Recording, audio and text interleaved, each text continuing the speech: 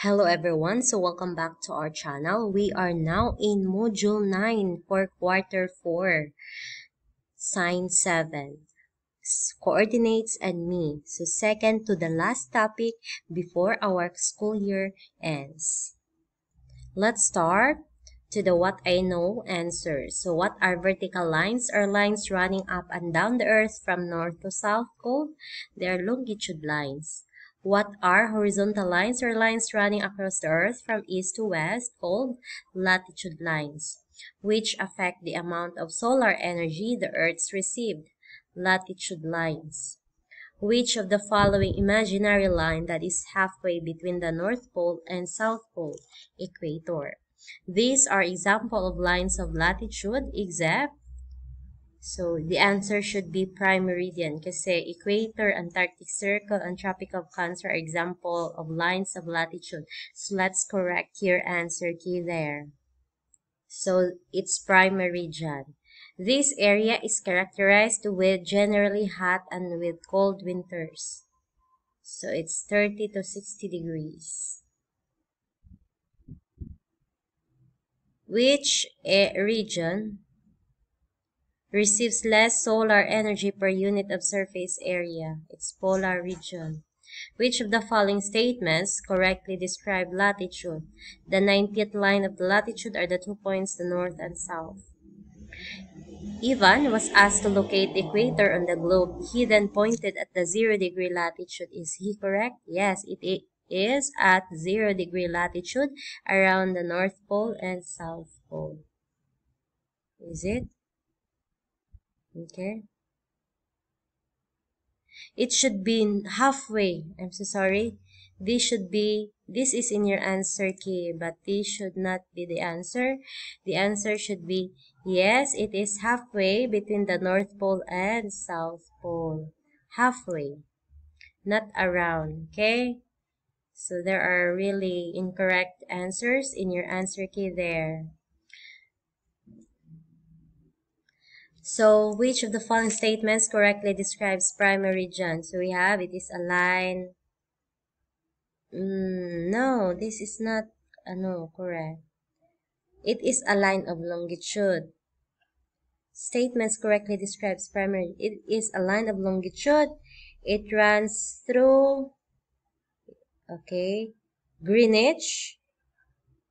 And it is the line of longitude at 0 degrees. So it should be 2, 3, and 4 only. The answer should be this one. 2, 3, and 4 only. Okay, i-double check nyo yung mga answers nyo dyan. So the lines of the latitude. Okay, what's in answers first? So maybe let's just minimize this one para makita nyo lahat. So, tropical, pole, Cancer, south, meridian, north. Then, itong naka blue line. So, ito naka-blue siya. Paki-pause na lang itong video. So, what's new then? Naming. So, Arctic Circle dito. Tropic of Cancer. Equator should be here.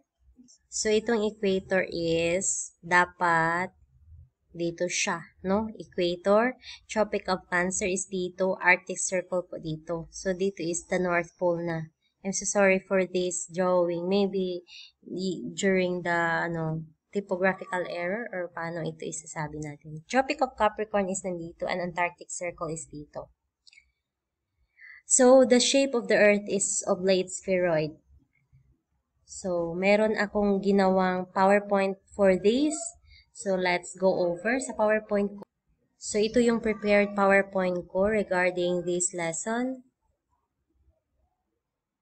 So, technically po, Earth is on oblate spheroid. So, when you say oblate spheroid, bulging ang equator niya and flat yung poles.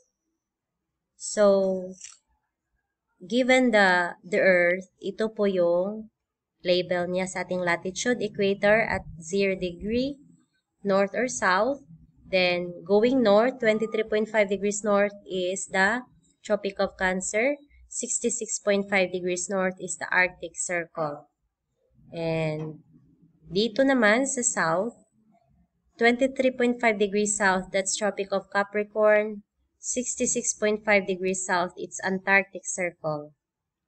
So, given this, ang mga countries na nabilong dito, in between sa Tropic of Cancer up to Tropic of Capricorn, they will experience the two seasons, the dry and the wet. And sa northern region, in between the Arctic Circle and the Tropic of Cancer, they will experience the four seasons. And so in the southern portion, in between the Tropic of Capricorn and the Antarctic Circle, they will experience the four seasons as well. So we call them the southern temperate, tropical region. Not tropical, sorry, temperate region. And in between sa Arctic Circle and Tropic of Cancer, we call them the northern temperate region. And the region in between the Tropic of Cancer and the Tropic of Capricorn, we call them the tropical region. They will experience the two seasons, the dry and the wet. Kapag palagi na lang umuulan, we have the wet season, and kapag madalang lang ang ulan, we'll have the dry season then. So, the equator is located at 0-degree latitude, and it's halfway between the North Pole and the South Pole. So, take note, the equator ang reference point for navigation and geography, and the sun's rays hit at a higher angle all year round here. And always also remember that this equator has the quickest rate of sunrise and sunset in the world, and has a constant 12 hours of day and night.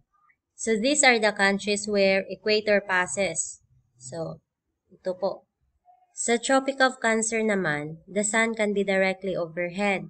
It is 23.5 degree north, and it receives maximum solar energy in June. Tropic of Cancer passes through the following countries. For the Tropic of Capricorn, it is 23.5 degrees south. It contains the subsolar point at the December solstice. It is the southernmost latitude where the sun can be directly seen overhead at noon.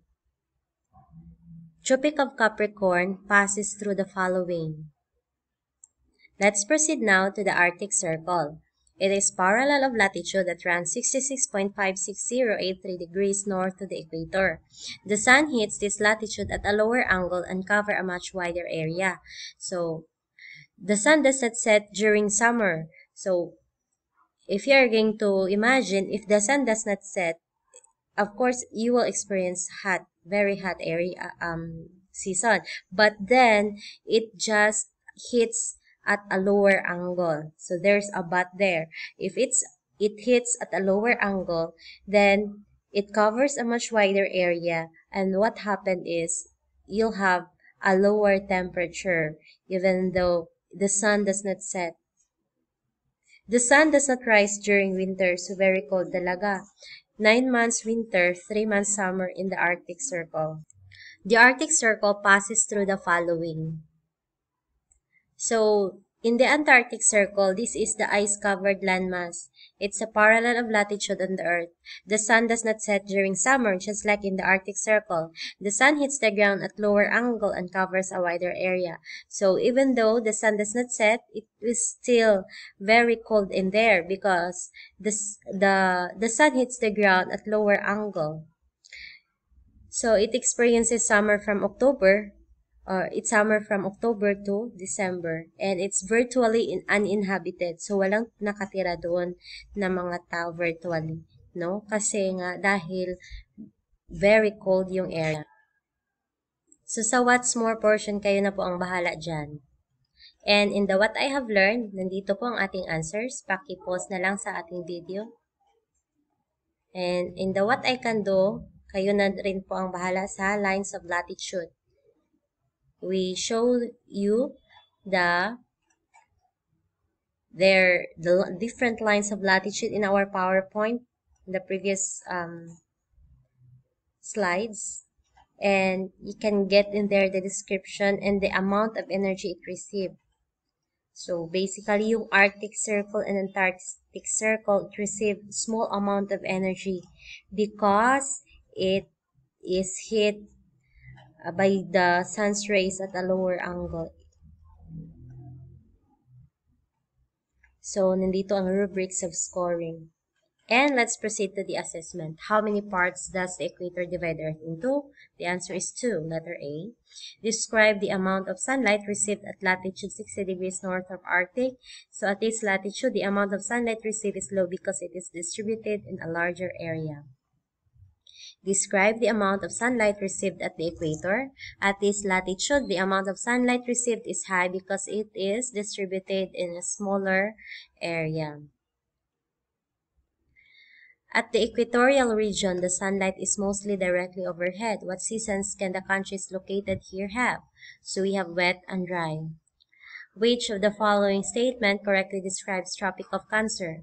So it's an imaginary line at an angle of 23.5 degrees north from the equator. The North Pole and South Pole is at 60 degrees north and south. It receives less amount of sunlight. Describe the amount of sunlight received at latitude 60 degrees south of Antarctic Circle. So at this latitude, the amount of sunlight received is low because it is distributed in a larger area. Which of the following statements correctly describe the Arctic Circle? So we have the Arctic passes through Northern America. The Arctic Circle has 2 seasons, summer and winter. The Arctic Circle is the parallel of latitude that runs 66.5 degree north to the equator. So 2, 3, and 4. So by the way, yung Arctic Circle and Antarctic Circle has only 2 seasons, the summer and the winter. Whereas, yung sinabi ko kanina, paki-review na lang. Yung 4 seasons and yung 2 seasons din in the tropical region. Which of the following statements correctly describes Antarctic Circle? So, ito. It is a line of latitude that runs 66.5 degrees south to the equator. The Antarctic Circle summer is from October to February. The winter in Antarctica is during April to October. Okay, continuous naman. Which of the following statements is correct? So, the tilt of the Earth causes season. Correct. So, for your additional activities, kayo na rin po ang gagawa nito, wherein you're going to make a short poem about the relationship of latitude with amount of energy received. So, meron tayong rubrics dito. So, that would be all. And let's see you to our last video lesson in Module 10. So, bye-bye. Thank you so much for watching.